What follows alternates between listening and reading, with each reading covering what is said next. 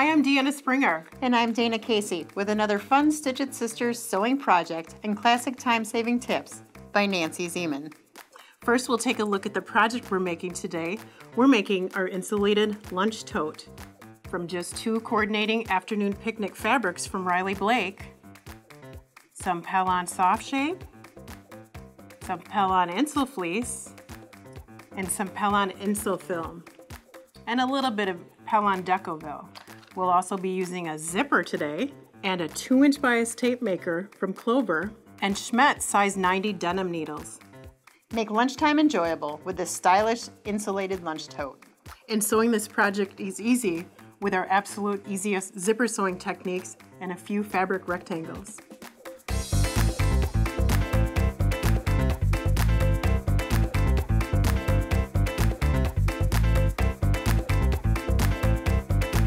To make our insulated lunch tote, we'll cut some easy fabric rectangles. The first fabric we'll cut is from the black floral, and we'll be cutting 2 3 3/4 inch crosswise fabric strips, and we'll use those for the handles of the insulated lunch tote. We'll cut 1 13 by 15 blue gingham, and that'll be for the pocket. The pocket needs a little shape to it, so we'll cut 1 13 by 15 Pellon soft shape interfacing. For the tote itself, we'll be cutting 1 15 by 30 afternoon picnic fabric, 1 15 by 30 Pellon soft shape, 1 15 by 30 Pellon insul fleece, 1 15 by 30 Pellon insul film, and to give our tote a little bit of shape at the bottom, we'll cut 1 4 by 9 fusible Pellon Decoville. Oh, okay. This is fusible. One side of it is fusible. Oh, neat. And it gives the bottom of the tote shape. Awesome. After we cut our rectangles, we'll be making a pattern. So included in the insulated tote pattern instructions will be tips on how to make the pattern. And it's easy. From our 15 by 30 rectangles of fabric, we'll use our new pattern piece and we'll cut out the tote elements. And you'll see we cut out the gusset. So now we have an interesting looking tote. This is actually the front of the tote and that's the back. And it will all come together. Even though this side looks much bigger than that side. And you can mix it up. That's why I put the front sticker on there, because it's so close and you could mix it up. Ask me how I know that. So the first step will be to baste the insul fleece to the back of the outer fabric. So we'll go to the sewing machine and we'll baste all the way around the outside pieces. And it's just the 2 layers. And you want the silver side facing the back of your outer fabric? It could go either way. Okay. You could face it either way. The insulating qualities that keep your lunch cold will work either way. So I've done it both ways and it doesn't make a difference. Okay. So then we'll set this aside. We'll go to the sewing machine with that and baste around it, but we still have this insul film. This will be back later. Once we've stitched the 1/4 inch basting stitch all the way around the outside edges, we've assembled it into a sandwich. So now it's easier to handle. In the first lunch tote I made, I did not interface this outer fabric, and it slipped and it slid and it misaligned. So once I put the interfacing in there, it really stayed together when I did the basting. And take that time and do the basting stitch around it. It seems like, well, maybe I wouldn't need to do that. It keeps all the layers attached together. So the more layers you get, probably the more shifting you're going to have. Right. So I just keep basting along the way. It really helps. The next step would be to make the pocket. So we have our rectangle that we've cut for our pocket, and we're going to fold it right sides together. And we're going to stitch along the 15-inch edge with a 1/4 inch seam. The next pocket has been stitched, but it's an inside-out pocket, and we need to turn it right side out. So we'll turn the pocket right side out, and this will need a little pressing. Press as you sew, and it really makes a difference, and it makes a nice looking project. So at the ironing board, we'll press the pocket, and I've already done that with the next pocket, and we'll place the pocket 2.5 inches down from the top. So use your 5-in-1 sliding gauge. One of my favorite tools. Oh, there it is. Take your 5-in-1 sliding gauge, set it for 2.5 inches, and make sure that pocket is aligned at 2.5 inches from the top. We'll go back to the sewing machine and we'll stitch the pocket. Don't stitch the top of the pocket or you'll sew your pocket shut. Well, you'll have a nice band on the front. Right, it'll be a nice accent band, and maybe it was meant to be that way. But we'll baste along that side seam, and then we'll turn the corner and turn off your basting stitch and go back to your 2.5 standard stitch and stitch. And this is important when you're going through all these layers. That's why we chose the denim Schmetz needle in a 90. We're starting to sew through several layers here, and that needle makes easy work of it. So a heavy-duty needle will go through easier. Right. The denim needle is a sharp needle, and it's a sturdy needle. So you can go through all these layers and without a problem. Turn the corner, stitch, and then turn the corner and baste. You could leave it at the 2.5, but I tend to switch off and on, and that creates less bulk in the seams if you can baste it. Oh, okay. On our next step, after the pocket is stitched on, is to use a 6x24 ruler, which I have here. We're going to do a little marking. So I found the center of my tote, and I've lined it up with a 3-inch mark. And I have a pin at the center here showing me the center of the bottom of the tote. And we'll do a little marking here. So what we're doing is marking the handle placement. So along the top edge of the ruler and the bottom edge of the ruler, or vice versa, we're marking that 6-inch mark. And I like to use a 6x24-inch ruler because it's 6 inches, and that's the width that we need between our handles. So on the back of the tote, we're going to place another mark.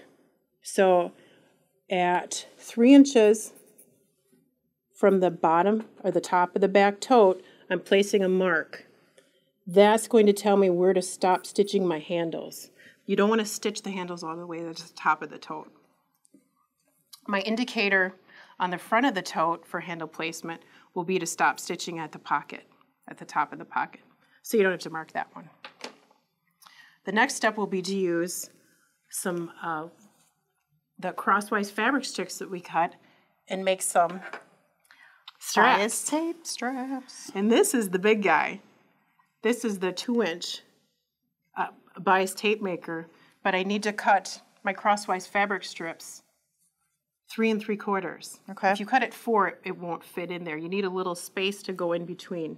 Okay. So at the ironing board, we'll press this, advance the bias tape maker, and we'll make handles. It's one continuous length of handles because we've sewn the 2 crosswise fabric strips and made 1 long loop. So we'll make some bias tape. It's not really bias. They're bias tape makers, but these are crosswise fabric strips. And then we'll go to the sewing machine and fold it wrong sides together, and that will give us 1-inch straps. So from a 2-inch bias tape maker, we'll be able to make 1-inch straps. At your sewing machine, you'll top stitch near the edge of both straps. Okay. Before you top stitch it though, you have a seam. You'll have 1 long length. We need to seam it together after it comes out of the bias tape maker, so then you have a continuous loop. And you have to that would be a good tip to tell you. Sew the fabric strips into a continuous loop after they come out of the bias tape maker, and then you have a continuous handle.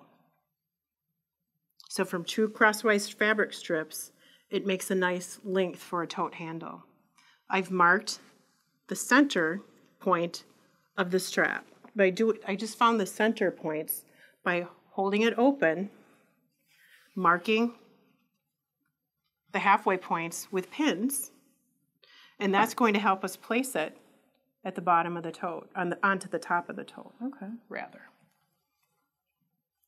This is important to make sure you don't have any twists in your handle. I've done that before. Or you'll have a twisty tote handle, which would work. It would. And then we'll do some pinning.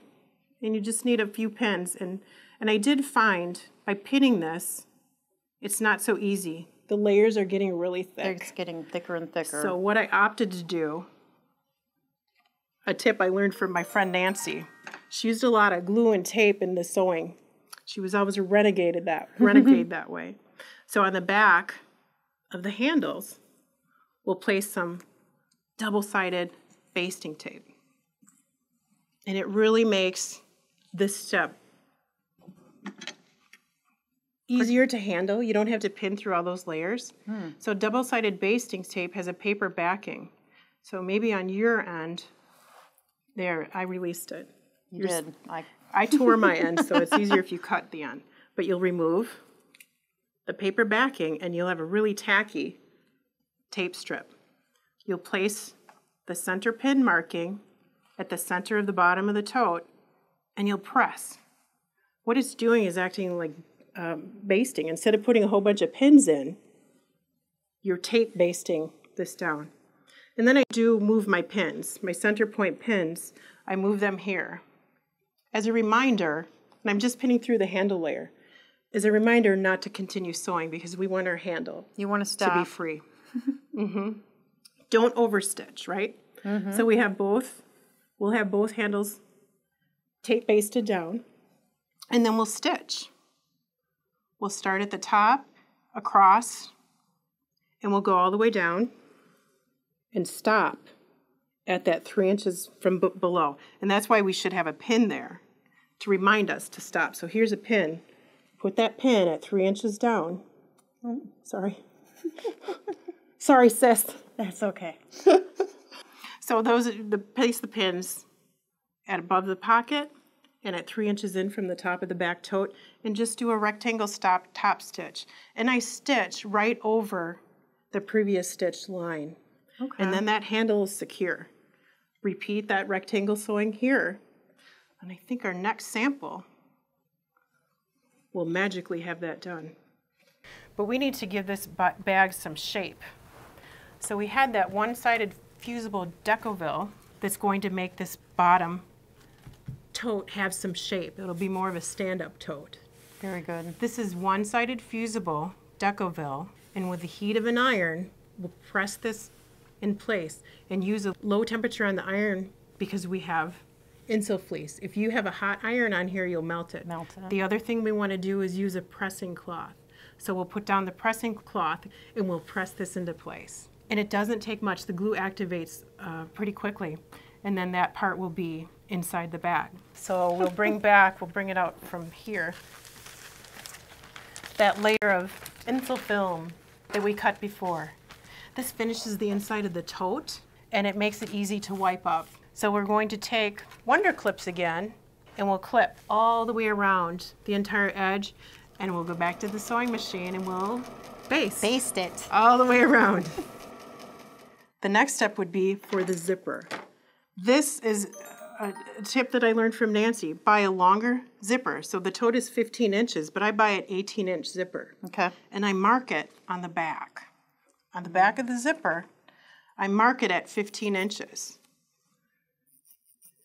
I'm not automatically finding the 15 inches. I know my tote is 15 inches wide. So you could pull out your tape measure and measure that, or I just use the width of the tote. Okay. So that's marked on the back of the zipper, and we're on the front of the tote. So I'm just going to take the right side of the zipper to the right side of the tote. And you can Wonder Clip this. With all the layers, Wonder place. Clips are going to make it lay flat and not pucker like it would with pins. And it won't bend your pins. At this point, the layers are getting thick, still not difficult to stitch. It's all straight stitching. But the Wonder Clips work where pins don't work so great. So we'll go to the sewing machine and we'll straight stitch. If you can stitch a straight line, you can sew a zipper in with this technique. So once that zipper is sewn into place, we still have a free edge of the zipper. Well, that's when we bring up the back of the tote and we pin or wonder clip the zipper to the top of the back tote. And then we'll go back to the sewing machine and sew that. And if we look at the finished lunch tote, while I'm showing this, you can bring out the finished lunch tote, back to the sewing machine with that zipper foot and stitch all the way along. But once this is sewn, you still have a side seam to sew. So go to the sewing machine and wait a minute, that seam is 2 inches longer. Well, that was intentional. We're going to bring that down and meet the lower seams and then sew those side seams. And what that will do is naturally bring that zipper to the front. So you don't have to worry about the extended zipper tape. Okay. So we'll sew that side seam and down and just there. The other side seam will be sewn, and just take caution sewing over that zipper tape. Okay. With a Schmetz denim needle, it'll be a breeze to sew through. Line up at the bottom, start at the bottom, and sew off the top. Okay. That leaves a natural gusset. When you turn the tote, it naturally matches. More sewing magic. And I like fashion fun prints and fun quilting fabric prints because this looks a little bit like an astronaut lunch tote right now. It sure does. But let's look at the inside of your tote. And I hope you didn't put your lunch in here. I didn't. I already ate it.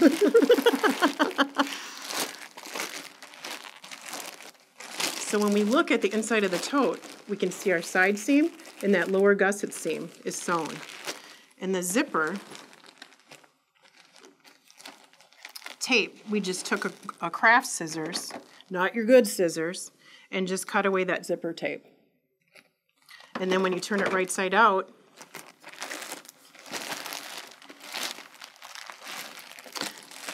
with just straight sewing simple rectangle shapes, you have a really cute, stylish lunch bag that you can bring to work,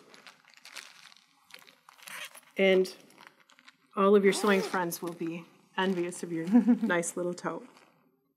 And the fun thing is, with a lunch tote, you need a napkin. You sure do. So go to stitchedsisters.com, watch the tutorial on how to sew a no-hassle napkin, and tuck and go. So you have 3 nice little pockets. For 3 individual. pockets. Cell phone, fork, and it's a nice size. It's a generous size that fits reusable glass lunch containers or plastic sandwich containers. We hope you've enjoyed the Stitch It Sisters project. You'll find this pattern along with a limited number of project bundle boxes at stitchedsisters.com. Be sure to tune in again for another Stitch It Sisters sewing adventure. In the meantime, connect with Stitch It Sisters and friends on our social sites. Stitch It Sisters is made possible by Clover, Pellon, and Schmetz Needles.